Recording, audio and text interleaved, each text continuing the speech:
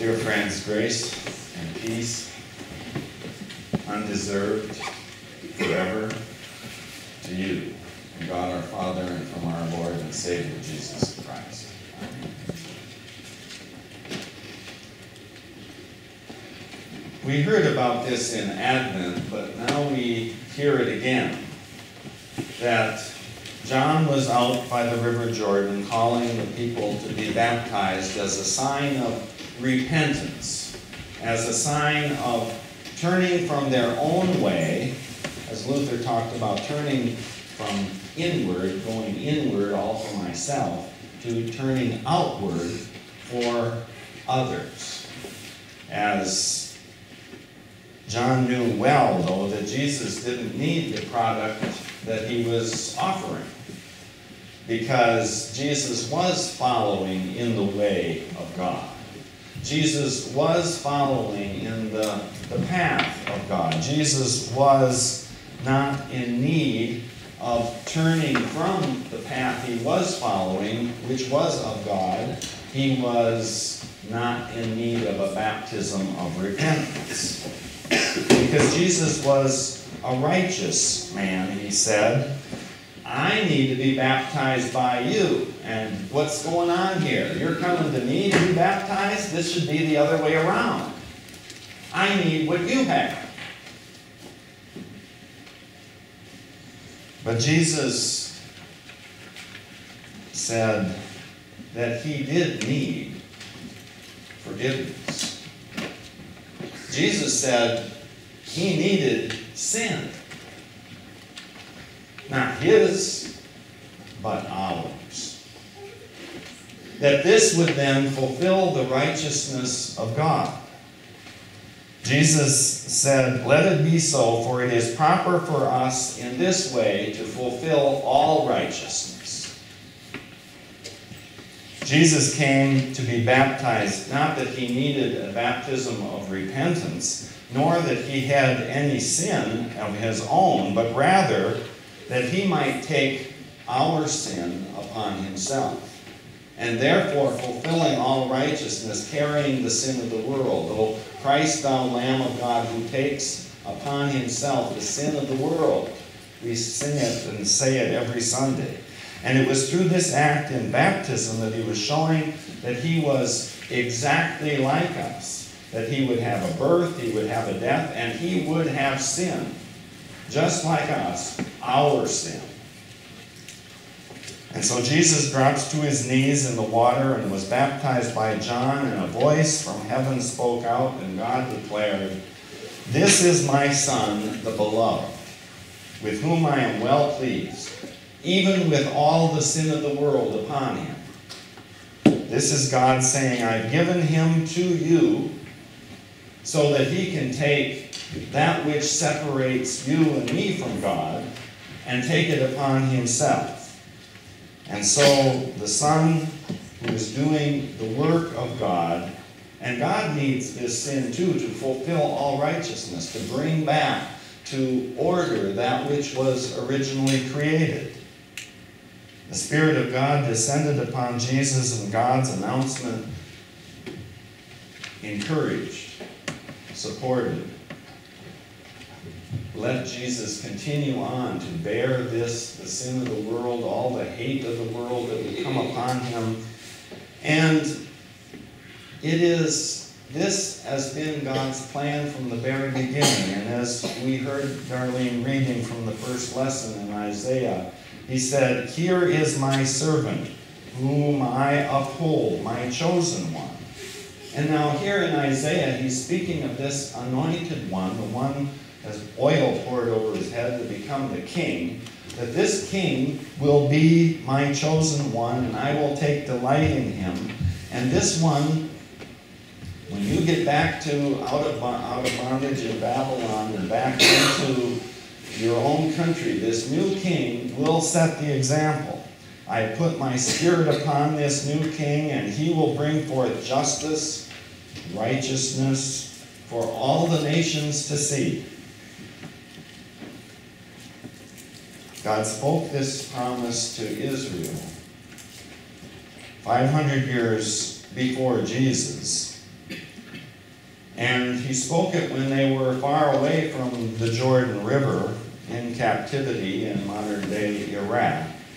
And God's Spirit descended upon them and gave them this promise, gave them this long-range strategy for fulfilling the righteousness of God for the world. Now, they did get back into their own land.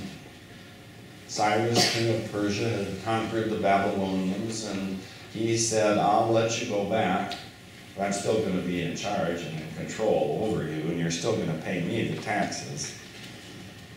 And they did have another king who was also under the control of King Cyrus, but there was never a king like that King David. Now, David was far from pure, but he did defend the poor and the sick and the needy and the widow and the orphan and all of those who were being trampled upon. This is the righteousness of God. Or to use the Latin word, the same word is justice. The righteousness of justice, or the just righteousness. They hadn't had a king like King David before the Babylonian conquest, around about 500, and they didn't have another one afterwards. But God's promise was still there, that God was working to bring this righteousness, this justice into the world. And so in Isaiah, he says, don't cry out and lift your voice. Don't make a big fuss about it. Don't be running around the streets. God promised that the weak and the poor and the lonely would not be hurt anymore. He says, a bruised reed I will not break, and a dimly burning wick, I'm not going to put it out. I'm not going to allow it to happen. They are going to be lifted up. This just righteousness comes not through their screaming about it or our screaming about it on Twitter or Facebook or anything else. That is not going to bring in this just righteousness. It is not going to care for the poor and the needy. It is going to be the actions of the people of God who have been brought into this kingdom of God's just righteousness to fulfill that for what we heard today and what you have done in caring for the poor and the needy just recently, and I'm expecting it's going to continue on in the future because you understand that this is your mission. It is God's mission for us. This just righteousness or righteous justice that God calls for was not fulfilled in the kings of Israel, but was given to the people of Israel. And this, the church being the new Israel, we carry on this mission. But now we're baptized into this mission that we can turn over all that is ours. What we have to God, give to God, is our sin, our selfishness, our fears, our disappointments. And what God has to give to us is this joy, peace, patience, kindness that is then therefore this glorious exchange that Martin Luther talks about in that wonderful hymn that he has. What do we have to give to God? We give it to God, and God gives us his joy and peace in return. So now it is Jesus who is the one coming to be anointed, to be washed, to be taking on all of our sin, that we can receive all of Christ's blessings. That is for you and for me. It is not only the job description of the King of Kings, of Jesus. Yes, that was his. But he turns that same job description over to us. Now, before we baptize anybody, I don't remember when I was was baptized, but I know that this happened. It always happens. We make sure that people know what they're getting into before we baptize anybody. And we do it publicly. We ask the baptized, the one to be baptized, or their parents and their godparents, if they're going to come to church, to hear the Word of God, because we need to keep hearing it, because we keep going inward instead of going outward. You need this weekly, daily. Are you going to walk the way of repentance, of going for God's just righteousness, or are we going to go for our own selfish ways? So we need to hear that Word of God, and are you going to share in the very body and blood of Jesus, that it is going to fill your stomach and your body completely, not just an idea about Jesus, but in your whole life? And then if they say, yes, we're going to do that, we go on and we ask, are you going to fulfill God's righteous judgment, justice? That is, are you going to deny the power of sin, of death, and of the devil? Are you going to take those idols that we all have, you're going to throw them out the window? Okay, when we do that, we come before God, then we're completely godless. We've thrown those idols out the window. Now we stand godless, and then we ask another question. Okay, you're not going to follow sin, death, and the devil. You're going to repent from that, go a different way. What way are you going to go? And people stand up and publicly say, the way I'm going to go is I believe in God the Father who created everything. I believe in Jesus, the one who came and was baptized and wants to give me everything of his righteousness in exchange for my sins. I believe in the Holy Spirit, that God is with us in the church and in the world right here and now forever. And you say, good. Okay, then we'll do the baptism. If we get no to any of those, then we say, no, you're not ready yet. And then the Spirit of God descends upon us to follow this job description, where we promise that we are going to work for justice and peace in all the world. Martin Luther King, his whole mission and ministry was formed out of this understanding of God as the suffering servant. This coming from the prophet Isaiah as well, and from Jesus' baptism, where this fulfillment of all righteousness for all people is also given to us in a new and powerful way. In his book, in Martin Luther King's book, Strength to Love, King spoke of how we respond when those who want to ignore us or persecute us react. And he says, we shall match your capacity to inflict suffering by our capacity to endure suffering.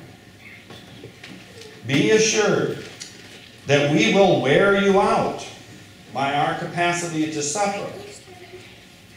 One day we shall win freedom, but not only for ourselves. We shall so appeal to your heart and your conscience that we will win you, the ones persecuting us, in the process.